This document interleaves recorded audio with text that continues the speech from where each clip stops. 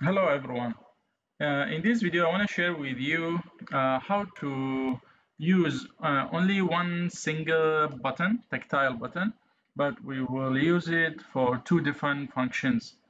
Okay, so these two different functions will be activated. Either the first one will be activated by normal click or normal press. The second one will be activated after we hold for a certain time. In this tutorial, I will use the same code that I wrote in the previous video, but I will add some functions to handle the two functions of the button.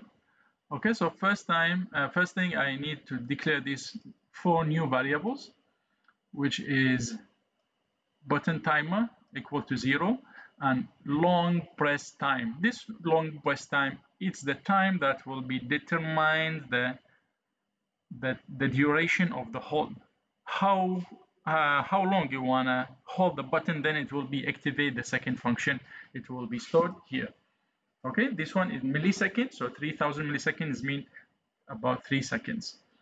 Okay, then we need two boolean, one to store the button active, false, and long press active, also false. Okay, and this one, again, same like previous video, this one just to store the LED pin out. I have 8 LED to display the address of the sensor node. Okay, and here, pin number 15 or A1 is my input connected to, which is the tactile button. Okay, and here an address of 74. Later I'll use this to display on the LEDs. Okay, in the setup I loop through the pin out that I declare here, 2, 3, 4 until 10. I declare as output, and my input, which is pin 15 or A1, I declared as input with pull up resistor. Okay, in the loop I call this new function, which is button press. Okay, now we can see what this button do.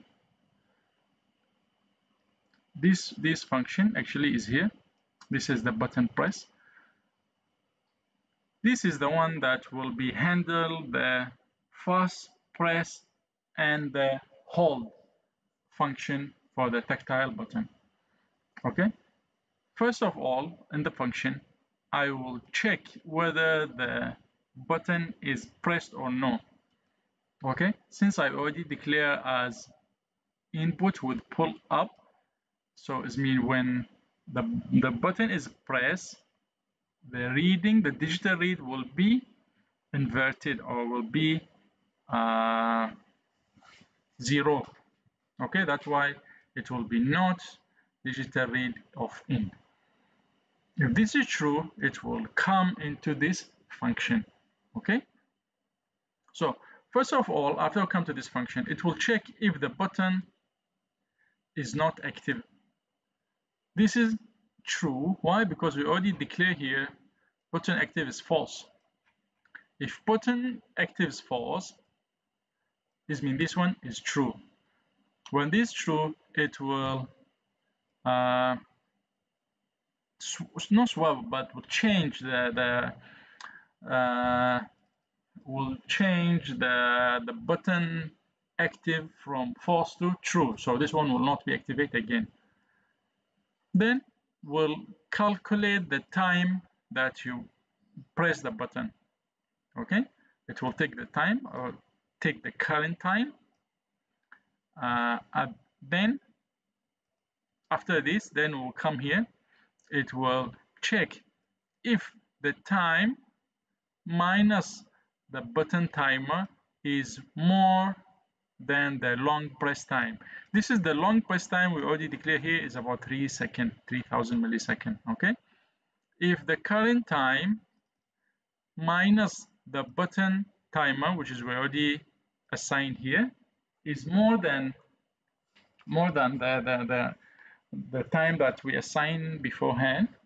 At the same time, the long press active is invert or it's false. Okay, which is also false. We already declare here it's false. Long press active is false. So this one is true. This is true. But we will wait for this.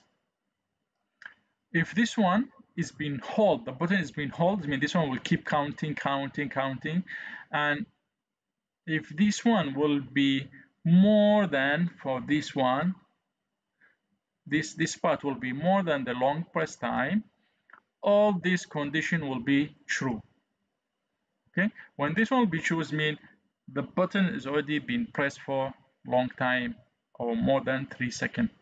Then it will come to execute this code. This code will be executed for the long time press or for the hold. Okay, first of all, we will flip the long press active to true, so will not come here again. Then it will execute our code, which is here. This code is just a simple code. I will loop from 0 to 7. Okay, and from this one, this actually is the array, my output, my pin output. Okay, I will just turn it on and turn off simultaneously. Okay, this is for the hold. Else, if not hold, as we say at the beginning, this one will give me two functions, either hold or just a normal click. If not hold, means the time is not enough to be more than the long press, so it means it's just a normal click. Sorry. So if it's a normal click, then it will come to execute here. First, it will check the button should be active. Button active because we change here. We change to true. This means we click it. If it's not clicked, it will not come here anymore. So it means this one should be true. And after this, we'll check the long press also should be true. Okay. So now, when this one also true, it will flip to false and exit this code.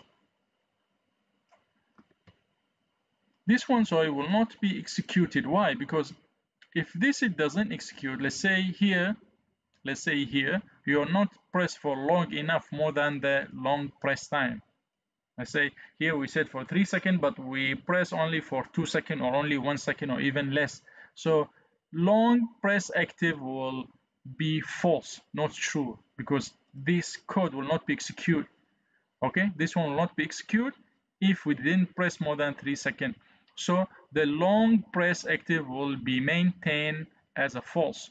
So this code here will not be executed, will come to here, which is the execute for the short press. It means less than the hold period, which is 3 seconds.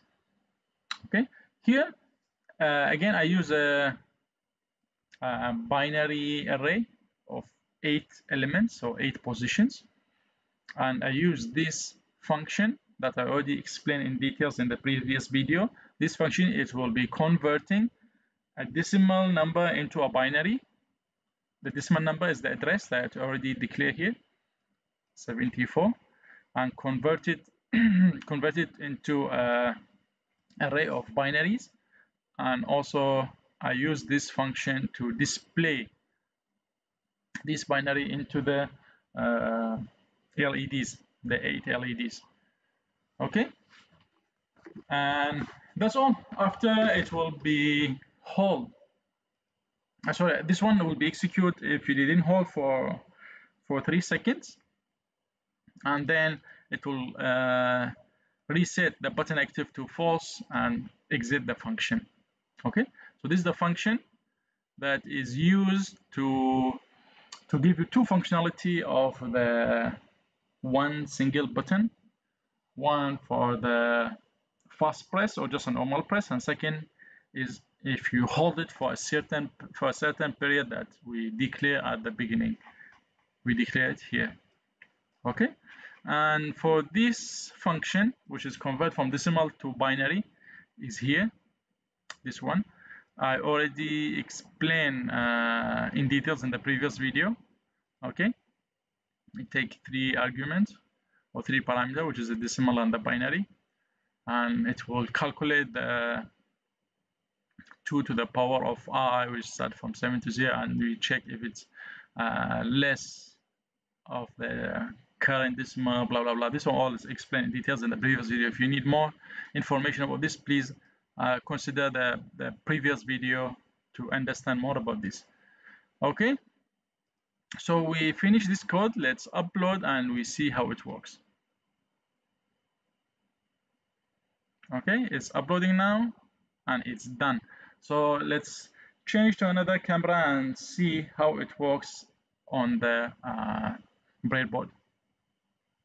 Okay guys, we have changed to the second camera. So as we can see here, this is our main MCU, Arduino Uno, and these are 8 LEDs, 8 resistors, and also this is our single input with the filter circuit.